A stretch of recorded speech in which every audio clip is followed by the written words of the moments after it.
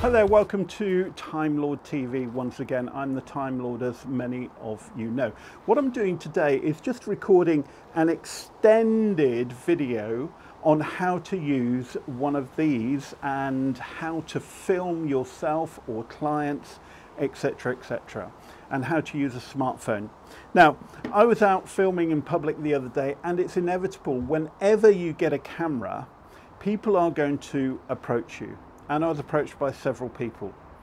But sure enough, I was approached by one guy who said, sir, that's beautiful video, beautiful equipment. What camera should I get for vlogging and blogging?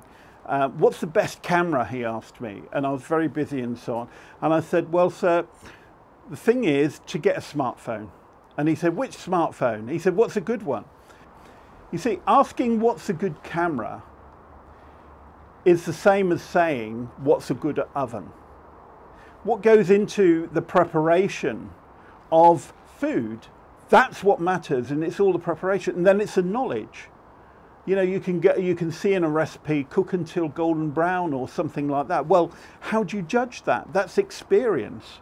That's knowledge that you earn and you work at and you gain as you go through life as a photographer, as a videographer. Whatever you do, your experience counts for a lot. And so in photography and in video, there is no such thing as a good camera. I go out with vintage film cameras and I can take great photos, but I grew up with film and I have 12 shots and I have to decide, is that the shot, this, that and the other, and it improves my photography every time I go out, because you're not relying upon digital, you know, multiple, and then choosing the shot. There are even cameras now, video cameras, and I'm using some now, whereby it captures a frame. And some makes of cameras capture those frames as a JPEG, and so you can go through and you've got an image, you know, but that isn't how I work, and that isn't how any half-decent photographer works. So the answer is, any camera is a good camera. Any camera, film, digital, doesn't matter. It depends upon your knowledge and your abilities as to what makes the end result. It's been said often, a good camera is the camera that you have on you at the time of taking that photograph. And I agree with that statement. So that's the first thing to learn in the first part of this video. There is no such thing as a good camera.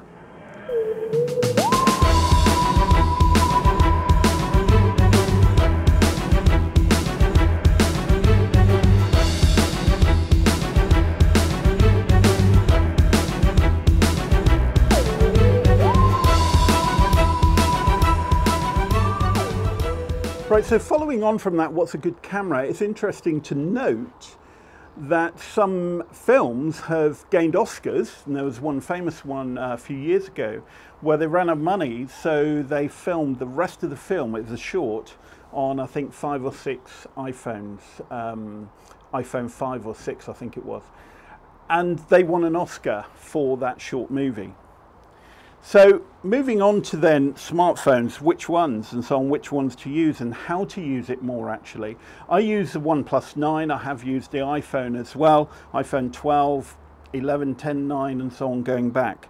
But basically I use a OnePlus 9. Now, and on this phone and a lot of phones, you've got the option of settings on the later phones, the later models, you've got settings. So what I would recommend to you is with your phone, first of all, set the frames per second as high as possible.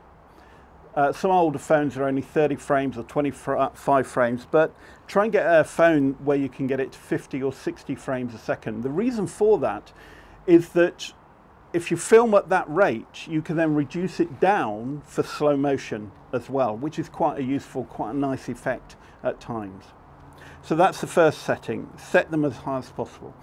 Then set your phone setting at 4K if it's got that option, or as high a resolution as possible. I'm not going to go into what is 4K on a smartphone versus the cameras, the Blackmagic cameras I'm using today, you know, the sensor sizes, etc., etc. Just because your phone says it's 4K, that does not mean that the quality coming out of your phone is as good as the cameras that I'm using, and I'm shooting at 4 or 6K. Today I'm shooting at 6K on Blackmagics. But basically 4K, set it as high as possible. Then you might have something like the aperture as a setting as well. Now the aperture is where a diaphragm opened up and closed, and it's the amount of light setting in. And some very basic stuff on the aperture. The lower the number on the aperture, the shallower the depth of field. That means that if you're on something like an f2.8, f4, the amount that will be in focus will be shallower, so from the nose to the back of the head, say. On f2.8, it might be even less than that. If you go up to a higher number, like f11, f8, f15, 16, 22, then the depth of field, what's called the depth of field, actually gets longer. So if you go up to the higher apertures, I think these are shooting on f8, so there'll be quite a bit in front of me, a bit in front of me and a bit behind me, which actually will be in focus. And if you go really high and you have this capability on your phone, f16, 18, 22, then the whole of the background will become in focus. And that is the amount of light coming into the lens through the diaphragm. However, I recommend shooting, on average, if you have this as an option, around f8 for most videos. If you have aperture as an option, if you don't, you can skip over that. But then you may need to increase what's called the ISO, the amount of light. It used to be called the ASA. It's how quickly a film reacted to light. You might need to increase the ISO as you reduce the aperture, as you make the whole smaller in effect. So on a smartphone, first of all, set it 50 to 60 frames a second, set it as high resolution as possible or higher format as possible, 4K I recommend, and then also set your aperture if you have that option, and then set the ISO if you have that option, or you may be using software that gives you that option as well.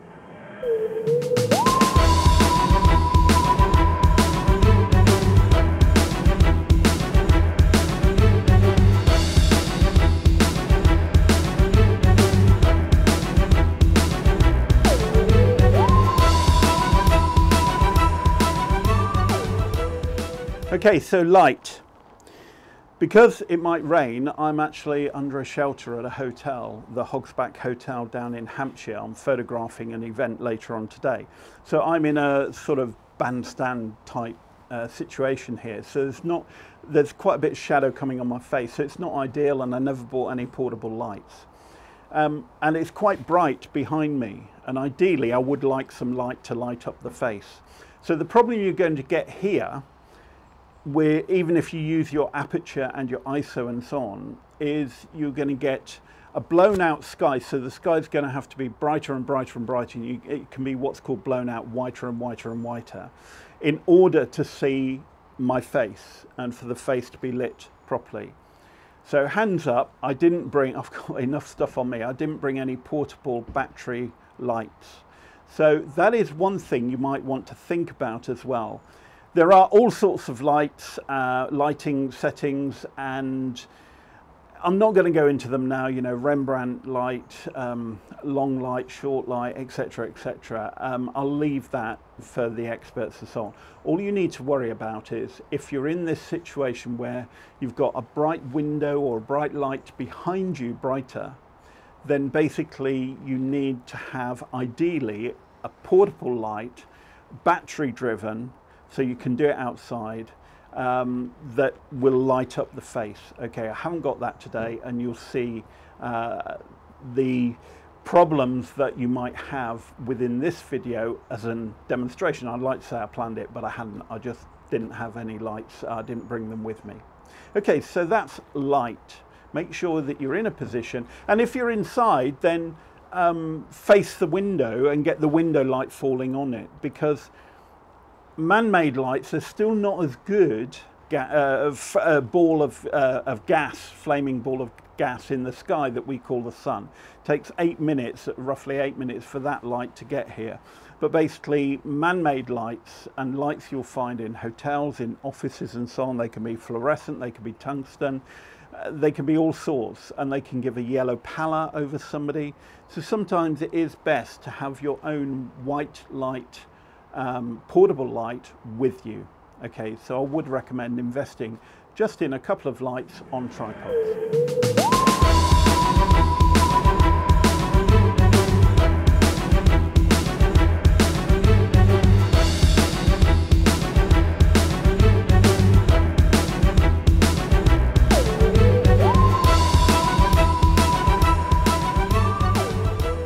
Okay, so if you're using a smartphone, how do you set it up? How do you hold it? Well, first of all, you can use a tripod. So you can buy some fairly inexpensive tripods, three-legged tripods and so on, that you can set your smartphone into. And I would recommend a variety of tripods, check them out, the ratings, etc. Or alternatively, if you're doing it, walking along, you can have a gimbal in front of you. There are loads of gimbals available. Again, I'll put down some that I've used or quite like, and so on, tripods and gimbals. However, if you're caught short and you haven't got anything, and you're filming a client testimonial, or you're out in the countryside and you're filming, the first thing with a smartphone is please stop taking photographs like that with it upright. Please, please, please, and video, please start taking it like that. Because if you think about it, you want this video, you want your photographs to be ready for a website or ready for social media. That does not work on social media except for Insta. That can work on Insta. That works on Facebook, it works on your website, it works on LinkedIn. So horizontal landscape, please. That will work better in the majority. And if you're filming and taking photographs like this, and you're going to also put it on Insta as well, make sure that your client testimonial is in the center of the frame, so that when you put it on Insta, you've got the person in the center, not to one side or the other. Or if it's countryside or whatever, make sure that what you're filming, your main focal point, is in the center, or factory or product, whatever it might be. Make sure it's in the center if you're going to put it on Insta as well. But for other media like Facebook, LinkedIn, website, etc., generally speaking, you're going to get the right shot if it's landscape. Okay. But if you're caught short and you haven't got a gimbal, you haven't got a tripod, and you just want to do something, you've seen something out the car, make for a good storyline or whatever, and you want to video it, then basically this is what you do. You hold it like that, make sure you're not covering the lens, obviously. You tuck this elbow, if you're left-handed, do it the other way. But you tuck your elbow into your body as firm as possible. You then grab around the wrist with the other hand. You then tuck that into your body, and you grab us, and then you have a gimbal.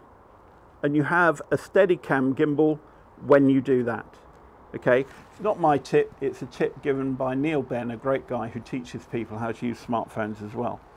So basically that's what you can do if you're out filming and you want to do a client video testimonial or some countryside or whatever. You can actually quite easily, or you're at an exhibition or a show, or you've got a trade stand, anything like that, and you haven't got your gimbal on you or tripod, you can actually form a human gimbal like that. Okay, so that's what you can do with a smartphone.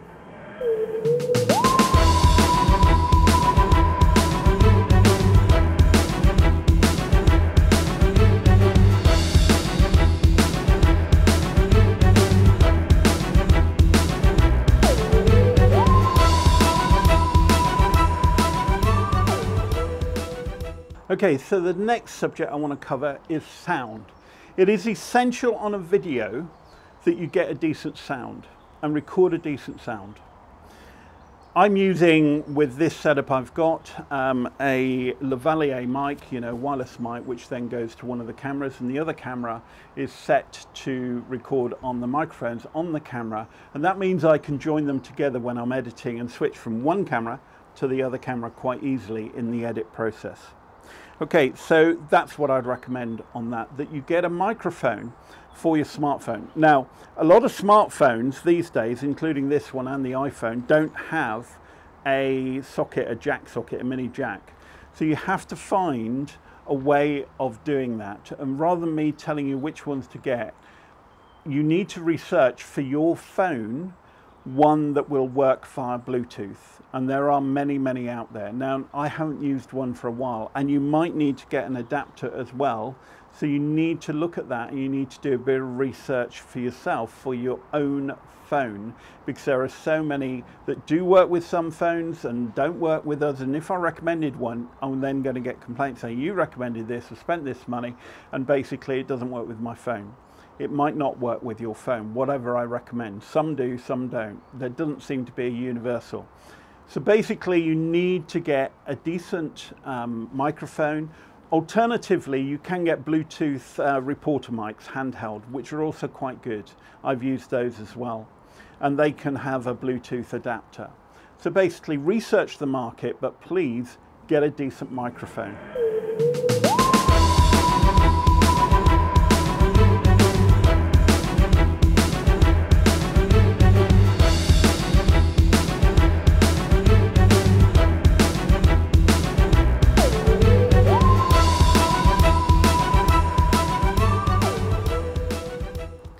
Okay, another important thing with videos is music. Don't please just nick music tracks, commercial tracks, your favorite rock band or boy band or whatever, and use that track. Two reasons. First of all, it's stealing, it's copyright. Somebody has taken the time to put that track together and it's copyrighted to them, or the publishing company, the record company, recording company, the studio, the artist, whatever. There are multiple people involved, and people make money from this. Okay, and some people are really struggling to make money in the arts. Forget the well-known rock stars, pop stars, X Factor, etc. Most people, musicians, singer-songwriters, struggle to get heard, struggle to get recognized. So just nicking their track is not on. It's illegal. Secondly, if you do that and you publish your video on social media or YouTube, then it may get taken down, either by the social media channel or YouTube itself, and it might block it because they can recognize copyrighted material, or alternatively you're going to get a cease and desist letter from the artist, the recording artist. So expect that. There are many royalty-free tracks, and I'm going to list these available, royalty-free tracks available, and I'm going to list these in the video below. But music needs to reflect your brand. It needs to reflect your product, your service. It needs to not be your favorite song, your favorite style of music. It needs to be something that appeals to your demographic. For example, if you are a wealth advisor and you want to get perhaps older people who are retiring or in retirement and advise them on wealth, long-term care, pensions, investments, etc., you probably don't want to release the latest #1 in the charts. Okay, you might want to actually go back a bit in time to some more classics in the 70s, 80s, or even classical music as well, or jazz or blues. I'll leave it up to you. But you need to think about your demographic, not what you like, but what your demographic might like. But then it also needs to reflect your brand and what you're offering, your brand offering. So think about music very carefully. Make sure it's copyrighted to you, or buy some royalty-free music. Okay, so that's music.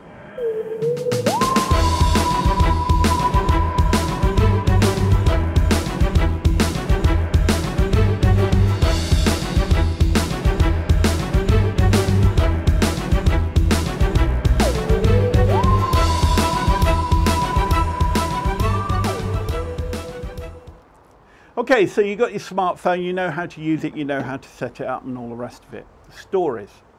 We all love a good story. So start thinking about stories that you can tell. And the sort of stories that work well in the social media space, because don't forget you're competing with cats falling off a TV, kids falling over, whatever it might be on social media and social media channels, even on LinkedIn. So basically your story needs to have a message that stands out. It might be a story about problems that you've had in working with a client, but you've overcome. Tell that story. It might be you're a manufacturing plant. Tell the story of your manufacturing plant, the process of that product. It might be that you are arranging pensions and wealth investment and things like that. Then tell the story about investment crashes and stock market crashes and why you can help people withstand the storm of things like that. So stories, get hold of stories and think of stories, be imaginative and create videos around stories. They make for great videos that are watched.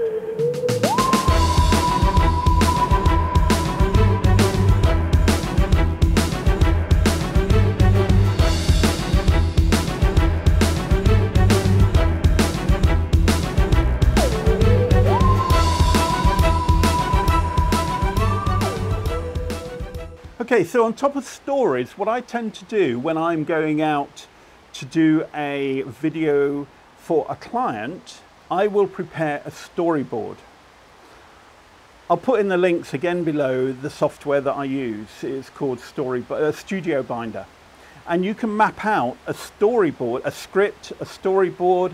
You can have call sheets, you can have on that the nearest hospital, things like that. You can have all the shots you're going to take and things like that. You can make it as complex or as simple as you wish. And Studio Binder is a really, really good tool.